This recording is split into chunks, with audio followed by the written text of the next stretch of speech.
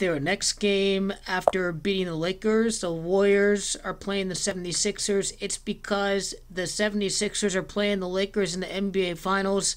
The Warriors were the losers of last year's NBA Finals, and that only means that the Philadelphia 76ers are going to be the losers of the following NBA Finals. This next one coming up in 2020, and what we have here is the Philadelphia 76ers winning their 31st game of the season against a team with Stephen Curry, because it's Curry that has DiMaggio of 31. So the 76ers are going to go ahead and take that game.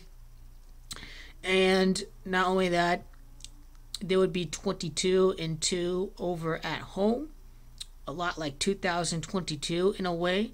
It's pretty fitting that the three-peat in the year 22, the 76ers' 22nd win, connects to the failed three-peat quest by the Golden State Warriors, which I correctly predicted to happen last year. So Philadelphia 76ers are going to be winning the game. And I saw that game was postponed. And the Celtics and the Heat is the other one. I did not realize that they were playing the Miami Heat. And so what we have is the Miami Heat at number 2, playing for win number 22 against the East. And I like how it's Boston that equals 22. So already looking really great. I think the 33rd win against the Boston Celtics would make Miami an NBA Finals contender.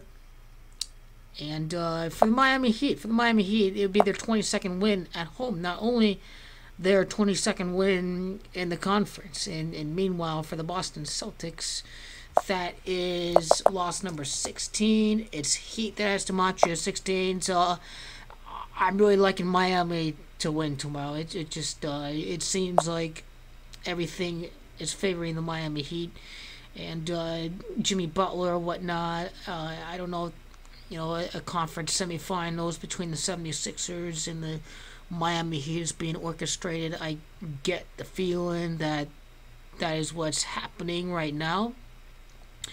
And Toronto Raptors, let's see where win number 33 may occur against. I mean, they are playing Cleveland. It is Cleveland that has DiMaggio 33, so Toronto Raptors are looking really great right now. And I'd want to say Atlanta's going to beat them, because Atlanta equals 15. And so I thought I would go with the Atlanta Hawks to win tomorrow, believe it or not, over the Toronto Raptors. I believe that is the case. And let me just see where the Hawks are at in the East. I mean, well, what is it that equals 36? I mean, Toronto equals 36, so I don't want to say that's a guarantee now. Just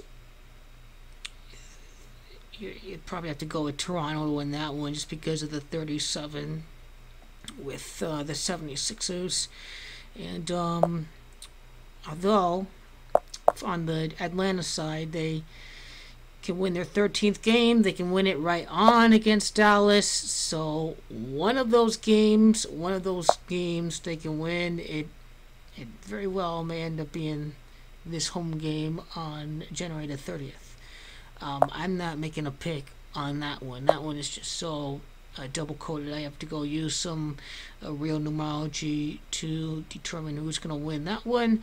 But 76ers win, and then you got to go with the Miami Heat over the Boston Celtics. And so what we have here is a brilliant setup here for Philadelphia, with games coming up against the Bucks and the Boston Celtics, and especially right after the Miami Heat as well.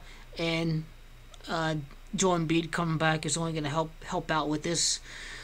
Kobe Bryant's death and whatnot. Philadelphia, I expect them to start to turn it up.